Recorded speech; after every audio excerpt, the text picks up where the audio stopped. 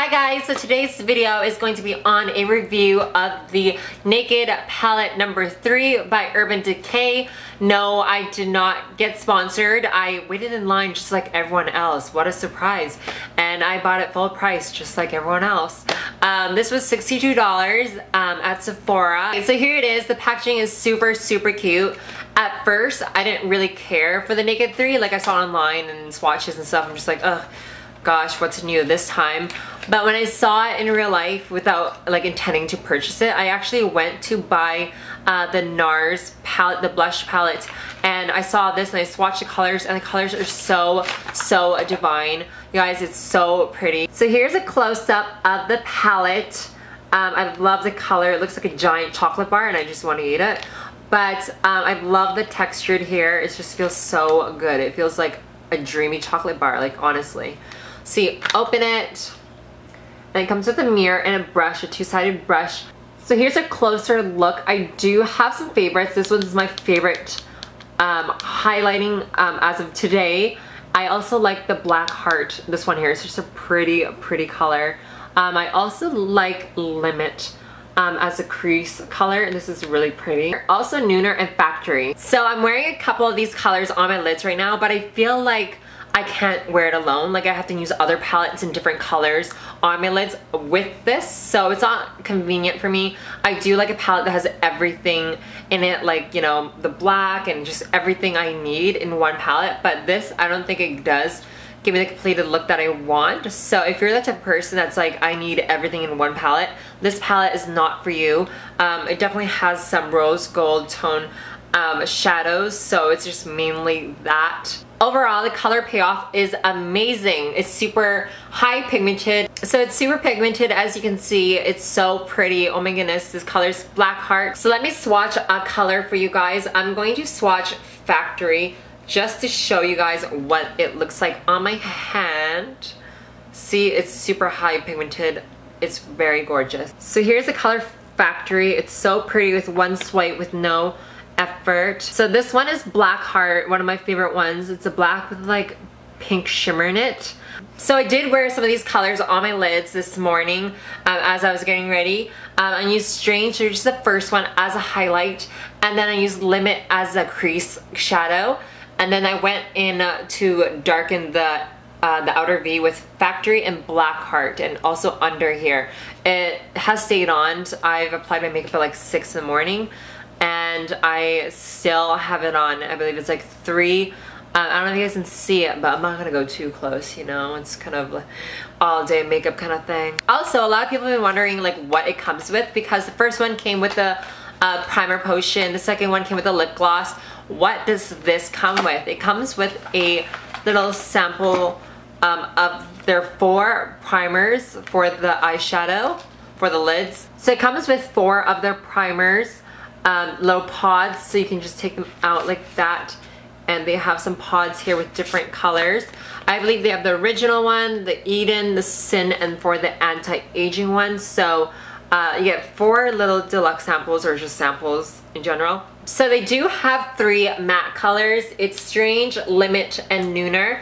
The rest, oh my freaking goodness, I just dug up my nail into Black Heart.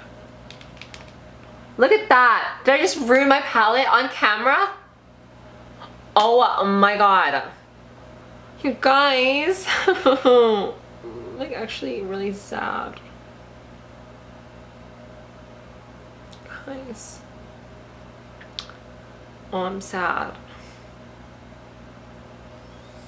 Meh.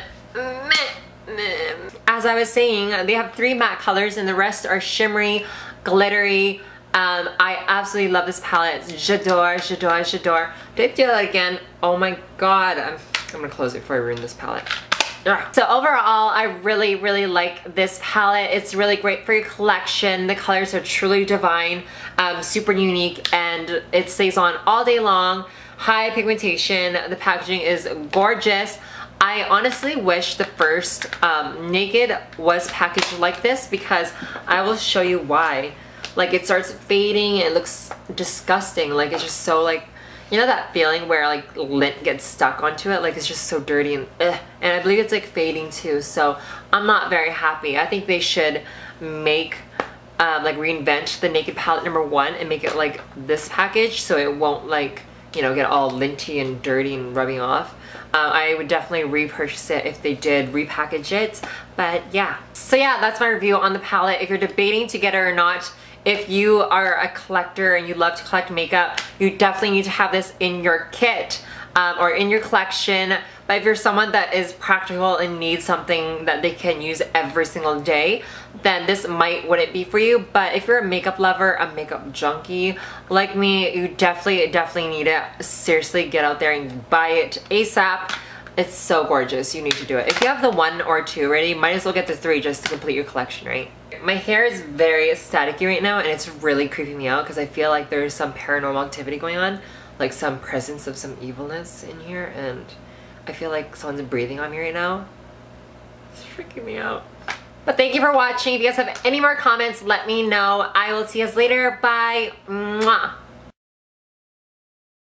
So as promised, I would read mail. So I have 4 mail here, which I don't think a lot of people are sending me mail right now. So what's going on, you guys? Please write to me. I want to hear from you.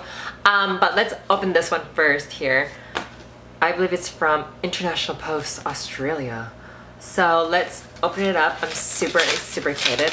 Oh, that's cute. Hi, Julie. All the best for Christmas and the new year. Spike.